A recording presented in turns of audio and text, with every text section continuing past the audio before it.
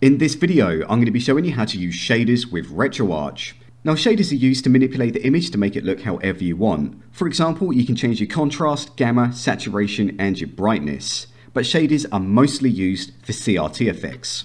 So I'm going to be showing you how to add an individual shader, how to stack and overlay these to create your own presets, how to edit pre-existing presets, and if you're feeling particularly lazy, I'm going to show you some YouTubers that create these so you can just check theirs out and use those if you want to. The first thing we want to do is make sure that our shaders are updated. So you want to go to the main RetroArch menu, then go into Online Updater, scroll all the way down to the bottom and update Slang Shaders. When you're messing around with shaders, you need to do so when you've got a game loaded up. So load up a game and then press F1 to get to this menu. Now we're going to make things a hell of a lot easier by changing the opacity of this menu background so we can actually see the image underneath. So we're going to back out of the quick menu, go into the main settings tab on the left hand side, go into user interface, appearance, and then we're going to bring the opacity all the way down to 0. Now we can actually see all of our changes take place in real time without having to menu bash. Yes, we are going to have some menu elements in the way, but that's just a small trade-off. Now you want to back out of this and go back to the quick menu. Then scroll pretty much all the way down to the bottom, go into shaders and make sure that you activate this to bring up all of the shader options. Now first, I'm going to show you how to add and stack individual shaders. So we're going to ignore all of these preset options and go down to shader passes. Now all shader passes means is the number of shaders that you're using. 1 is 1 shader, 2 is 2 shaders, so on and so forth. And this is of course how we stack these. But for the moment, we're just going to start with 1. To add a shader, you want to go into this first shader option here. And we've got 2 folders to choose from, GLSL and Slang. GLSL is really out of date these days and everybody's pretty much converted over to Slang. So you want to go into this one and you've got all of these different options to choose from depending on what you want to do. To show you how to do this, I'm going to add some scan lines. So I'm going to go into the scan lines folder, go into the shaders folder, and I'm going to select one of these at random. And if you notice, when you select one, it doesn't actually update. You need to hit this apply changes option to actually update the image. Now for me, I actually don't like this one because it scales the image down. So I'm going to go back into my shaders, select a different one, and then hit apply changes. That does look a little bit nicer, but I still want to check the other ones out. So I'm going to go back into my shaders, select a different one, and hit apply changes. And I'll keep on doing this until I find one that I like.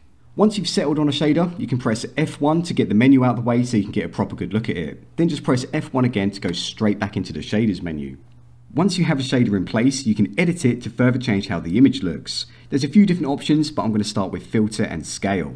This shader filter option has 3 different settings: default, linear filtering, and nearest neighbor, with default being bilinear filtering. And to put this one into layman's terms, default is just normal, linear filtering is for a smoother overall image, and nearest is for a sharper image. Now this shader scale option controls the scaling of the shader on screen, and we can change this all the way up to ×20. Now the default for each individual shader is going to be different depending on how the creator set it. For this shader, it's ×16, but for another scanline shader I tried, it was ×9. So don't expect these to be the same between shaders. Changing the shader scale does have a dramatic impact on the image, and it's kind of like changing how much of the shader you're seeing, sort of. And if I'm playing around with this, I like to go through each one sequentially just to see how it looks until I find the sweet spot. So I'll change this to ×1, then press apply changes, ×2, and then keep on going that way until I find the sweet spot. Now if you notice, as we go through these, the image becomes darker, and that's because we're scaling those scan lines to be closer together as we increase this. For the most part, you are good to keep this on default unless you really want to change it. On top of these filter and scale options, we have shader parameters. So if you go in here, we've got a bunch of other options that are specific to this shader only. Now the nice thing with these options is that we don't need to keep on hitting apply changes. Everything is updated in real time without having to do that, which is nice. So for this shader, we can change the scanline thickness, glow, highlights, the overall luminance, and the target and source gamma. For me, when I'm introducing scanlines, I do think it darkens the image quite a lot. So what I will do is increase the source gamma to increase the depth, but I'll also increase the target gamma along with it. And I might even increase the luminance boost. But all of this does come down to pure personal preference. And you're not going to know what any of these options do unless you play around with them. So I fully recommend taking these options all the way to their extremes. Take it all the way to the left and all the way to the right, just so you know what it does. Now that you know what you're doing with individual shaders, I can show you how to stack these. And stacking these comes in handy if you like one effect with one shader and a different effect with a different shader. So I've got all my scan lines looking exactly how I want it to, but I want to add some CRT curvature to this image. I would add an additional shader pass to add an additional shader, then go to this shader option number 1 here, go into the slang shaders, then go into the CRT folder, and then we're going to see what we've got that curves the screen. And we've got RT curvature right there, ray trace curvature. I'll add this and then I'll make sure to apply changes. And as you can see, it's applied those changes, but unfortunately, it's also removed those scan lines. So what we need to do is go back to the shader scale for this and increase this to where you want it to be. So I want it to be on times 16, press apply changes, and you can see it's updated the image. If you are stacking these, you do want to watch out for the scale. If you leave this at default, you're basically leaving it to chance. Some shaders will override other shaders' default options to be something unexpected. So set this exactly where you want it to be if you're stacking. After you've got things looking exactly how you want, you're probably going to want to save this. So you want to go into Save Preset, and there's a few different ways we can save this.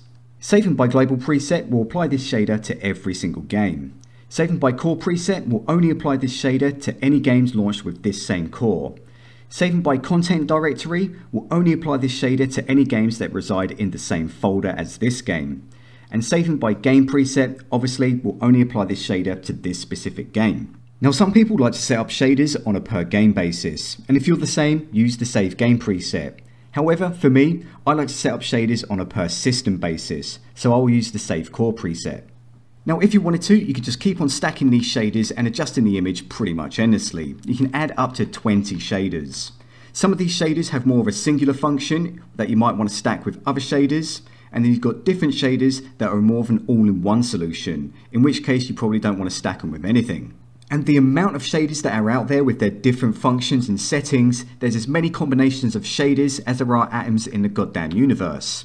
And if you're new to this, it's definitely a drop in the ocean situation. Which leads me on to presets. Now a preset is a shader configuration that someone has made that RetroArch have added because it looks nice. Now presets generally use more than one shader, and everything's been set up to look a specific way. And there's 3 different ways that we can load these. We can straight up load in a preset which will override anything that we've already set ourselves or any other presets that we might have already loaded. So if you go into this load preset option, go into the slang folders, we've got all of these presets to play with. So I'm just going to go into this CRT folder and select one at random. And selecting one of these should update it immediately, which makes it super easy just to flick your way through these to find one that you like. So just keep on going through these until you find one. Once you've settled on a preset, if you scroll back down to shader passes, you can see exactly what the creator for the preset has done. And you can see for this preset, 9 shaders were used, with all of their settings set just so, along with their shader parameters to make it look a specific way. However, you can edit all of this if you want to. Now prepend and append preset are used if you want to stack entire presets. Both of these do exactly the same thing, just in a different way.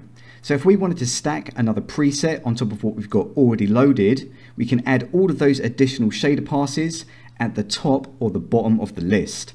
If you wanted to add them at the top, you use prepend, and if you wanted to add them at the bottom, you use append. So if I select prepend preset and then just select another shader at random, wait for it to load up, which can take some time, there we go, we can see we've gone from 9 to 12 shaders.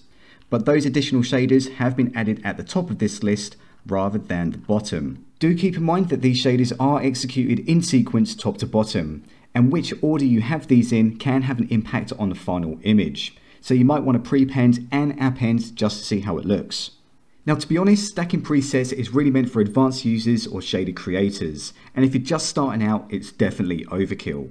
So despite all of this amazing advice, my actual recommendation is to not bother with any of this. My true recommendation is to take yourself on YouTube, find yourself a shader creator that you like, preview theirs, and just use those. Now there's a few of these creators out there, but there's really only one that I can recommend, and that is Retro Crisis. And not just because he's a fellow Brit. He creates shader presets for RetroArch that are tailor-made for each individual console's look, with the variants that you want. These are resolution specific, so you know that all of your scan lines and everything else is going to be scaled correctly. And he provides these with a CRT curve and without a CRT curve. On top of that, these actually look good with clean and dirty versions if you're into that kind of thing. Now I will link his full install video and some of his showcase videos in the description below, but I do want to show you how easy it is to use other people's presets. So I've got the Retro Crisis shaders folder from their GitHub page, which contains all of their presets. Then I'm just going to go into the shaders folder for RetroArch, go into the Slang Shaders folder, then move the Retro Crisis folder into the Slang Shaders folder. Nice and easy. Then just load a preset like you normally would. So go into load preset, the Slang Shaders folder, and we're going to find that Retro Crisis folder we just added. There it is. I'm going to go into 1080p flat because that's the one I want. Then I'm going to find the SNES one and I want the clean one. Wait for it to load up. And there you go. Now one of the main reasons I recommend shaders from Retro Crisis is that if we go into the shader parameters, everything is labeled and categorized correctly. This doesn't happen automatically. This is something that he's done to make it really easy to edit all of this. Having all of this categorized and labeled correctly is worth its weight in gold.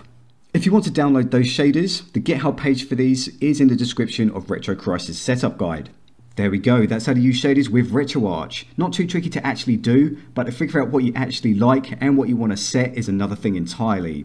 And I'm thinking about putting together a showcase video covering as many RetroArch shaders as possible, if everybody wants it. If you liked today's video, slam me a thumbs up, and if you want to keep up to date, you know what to do. And apart from that, go play some games. Adios.